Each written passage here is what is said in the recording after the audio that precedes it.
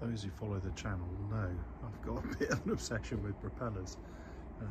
They're incredible things, and of this size, absolutely marvellous bits of engineering. I mean, this is off a Hercules C140J. This is the Dowty Propeller R391.